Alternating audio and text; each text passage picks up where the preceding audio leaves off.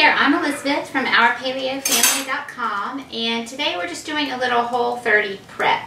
So if you've watched any of my other Whole30 videos, you will know that I say the way through the Whole30, besides just having really good food that you are enjoying eating, is having some good sauces. And we've made the mayonnaise and we've made the ranch dressing. And I actually just had to make another batch because I was out, so I made those two. And there's an avocado lime dressing that I'm really anxious to try. But I thought I got avocados at the store last week, and I apparently didn't. So that's going to have to wait until tomorrow after I head back to the store and get some avocados. So today we're going to make a Whole30 approved barbecue sauce. And, you know, barbecue sauce is, I mean, the recipes just run the gamut. They're all over the place. There are thin, vinegary sauces. There are thick, syrupy sauces. And actually, as I'm thinking about this now, I don't think I put my vinegar on here. Excuse me. I'm just making this up. I'm making it up as we go along today. I have made a lot of barbecue sauces. And the last one I made, I really like a lot, but it has molasses in it, and so we can't do that. However, for my taste, and I think for most people's taste, a barbecue sauce needs a little bit of sweetness. So on the Whole30, you have a couple legal ways of getting there. And one is to use some fruit juice, or fruit in some form, and the other is dates. And I've done both, and dates will bring sort of a thickness that you might like. However, I think they're going to make it a little more difficult of a process to make because you want them chopped up. So you either have to chop them very finely, probably soak them because they're kind of dry and tough typically. Soak them and then chop them, and you still are going to have little chunks. Really, there's no way you could get them chopped finely enough that will yield a smooth result in the end. You're going to have to do some blending. So then you cook your sauce and you have to blend it somehow. So we're not going to do that. I am going to have some little tiny lumps in my sauce because I minced my onion pretty fine, and I'm going to cook it so it gets really soft, and it's going to cook down in the sauce, and it's going to be soft. It's not going to be like a chewy bite in my sauce. So we have our ghee and our onions. I'm going to let that go for just a second while I open my tomato paste. It's just a 6-ounce can of tomato paste, and I looked through all the tomato paste in the store, and there were a surprising number of them. And to buy a can like this, whoops, they all have tomatoes and ascorbic acid, which is vitamin C. That's for discoloration. And then, oh gosh, there's one other thing. Let me read it. Oh, tomatoes and citric acid. So the others had something else in them. I can't now, off the top of my head, remember what it was. But this Kroger brand is the one that had just the tomatoes and citric acid. So the way I open my tomato paste when I'm using a can that I find works the best and helps really get the paste out, makes it the easiest on me, is, you saw what I did. I used my can opener. I opened both ends of my can. So then I used this one to just push it down.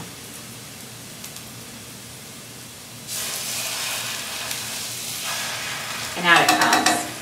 And you can take a knife and run around and get all the rest of it. So there'll be a little bit still in there, but usually less than a teaspoon. Sometimes I'll just throw that out. Okay, so there's our tomato paste. And I got out my flat whisk, and I'm just going to stir this around while I start measuring up the rest of my ingredients. So for my sweetness in my recipe today, I'm going to use apple juice. I found this is the R.W. Knudsen organic apple juice, and it's just organic apples and vitamin C. And I like that it looks cloudy. It actually looks more like apple cider. We don't We don't do a lot of juice in this house. Even when my kids were really little, they didn't drink juice. So I almost cringe when I buy it, but I thought it would be the easiest way to get the sweetness in my sauce. So those are cooking, and that's kind of deepening the flavor there. And I'm going to start piling in the rest of my ingredients. So this is tomato sauce, and actually I bought this carton of it because I make like a tomato soup that's very much like Campbell's tomato soup, and it's really good and it's really simple, but it needs just a little bit of sweetener in. I usually put just a couple drops of liquid stevia, and it uses that whole canister, but can't have the stevia right now, so I'm going to use the tomatoes for some other stuff. So I added just a little bit of tomato sauce. I might end up adding a little bit more. I want my barbecue sauce to be thick. I don't want it to run off the pan. And really, you would not have to cook this. But I think that cooking just deepens the flavors, and I'm choosing to cook it. So you could absolutely make all of this without cooking. I'm going to start with 1/4 of a cup of this apple juice, and I may add a little bit more. We'll see how sweet that is. So I've got my onion sauteed in a little ghee, tomato paste, tomato sauce, and apple juice. And I'm going to start layering in my flavors. And one flavor is my coconut aminos, which again just adds that sort of umami flavor. So I'm going to start with 1.5 tablespoons. Let me correct this. I wrote down 3 tablespoons, and that's not what I want. I'm going to use balsamic vinegar today, and I want 2 tablespoons of that.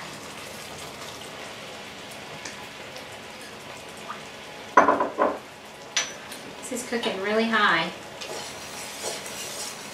That'll also add a nice dark color I really like. Now, all of a sudden it looks like barbecue sauce, because it's not bright red like this tomatoes or ketchup. It looks like barbecue sauce. And I did add 1/4 teaspoon of salt when I started with my my onions. But I'm going to add some more flavors. And what I have here is black pepper. So I'm just going to sprinkle in a little black pepper because I'm going to add some other peppers in. And I have cayenne. So we are hot and spicy wimps in this house. We do not like a lot of spice. But I recognize that the chilies add flavor. And so I do want the flavor. Before I add my chipotle, I'm going to add 1 teaspoon of paprika. Oh, they're all fixed. That drives me crazy. Or I'll use my 1/2 teaspoon, and I'll just use it twice.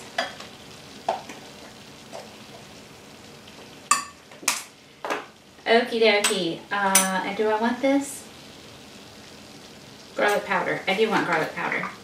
I have several different things going on today, so I couldn't remember if I needed my garlic powder for this recipe or my next recipe. And then we have this chipotle powder, which if you look, I won't say all because there are a zillion recipes out there, but when I was looking for barbecue sauce recipes a couple years ago, we had eaten in a restaurant, and they had like a blueberry chipotle barbecue sauce, and it was really good, and it wasn't spicy. I was like, oh, that's awesome. I want to make that. So I came home and I looked up recipes to see if I could find some. You know, is there something more complicated in there besides blueberries and chipotle? Which I knew, of course, there had to be. And these recipes called for tablespoons of this chipotle powder. And I had never worked with it before, and they all talked about, oh, it's so smoky. And so I bought it. I could find it in bulk at my Whole Foods. And now I bought this a couple years ago, and it's been in my spice cabinet. So it's possible, it's likely that it has lost some of its potency.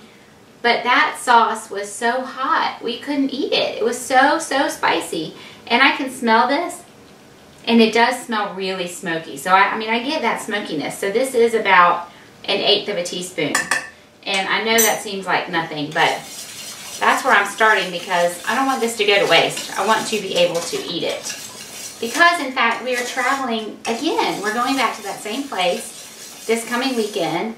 And we're going to eat in the same restaurant, this barbecue restaurant, and I know absolutely that all the sauces have sugar in them, and they probably have corn syrup in them. And I'm going to be on days, get this, 27, 28, and 29 of my Whole 30. I'm going on vacation. I'm almost at the end, but it's not the end. And I need to not eat any sugar. And so I'm hoping that they can get me just plain meat, and I can have my own barbecue sauce that will make it delicious and Whole 30 compliant.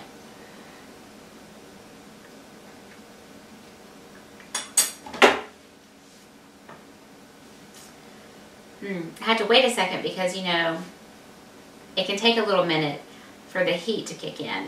It's a little too tomatoey, for me. So I'm going to add another 1.5 tablespoons of balsamic. And then I'm also going to need to add a little bit more apple juice.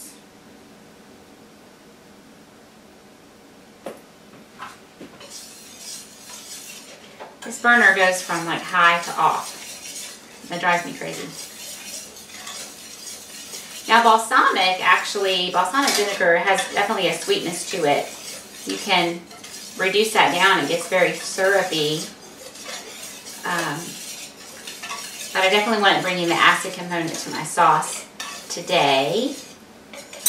So let me give this another little taste.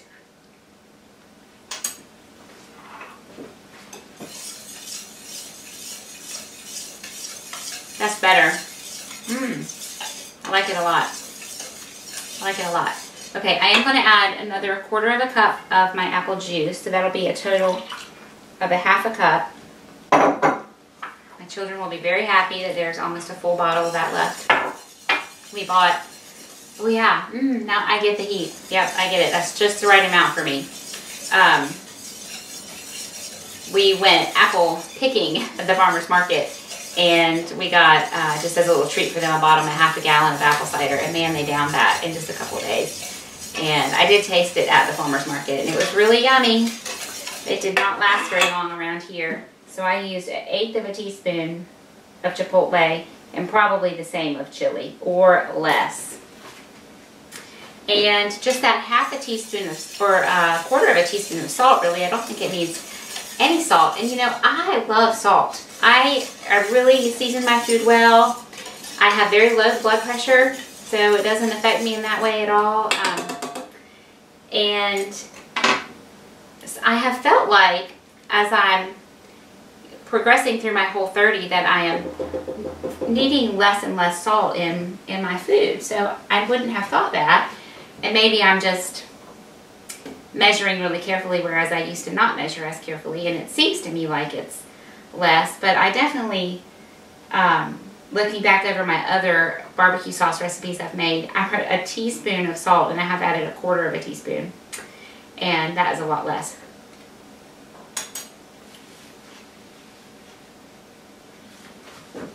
Yep, that's good. You know, it would be better if I had not used ghee, in my opinion. I don't like the taste of ghee, and I can actually taste it. I thought there would be so much flavor in here that you wouldn't be able to tell it was ghee, and I have this giant jar of ghee. I need to use it up, so I try to use it when I think I can hide it. Man, I can taste it, and it just bothers me. So I would have preferred even some of my bacon drippings, because I would have added another layer of smokiness. And not a lot of bacon flavor, but a little. And of course, grass-fed butter would have been much better, but we can't use that. So without the butter, and if you didn't have bacon drippings, you could have just used any neutral high heat oil, like an avocado oil. I wouldn't use coconut oil because that would impart a flavor as well. And there's my sauce. It's this nice, rich brown, dark reddish brown. It's the perfect thickness, in my opinion. I'll show you with my measuring spoon.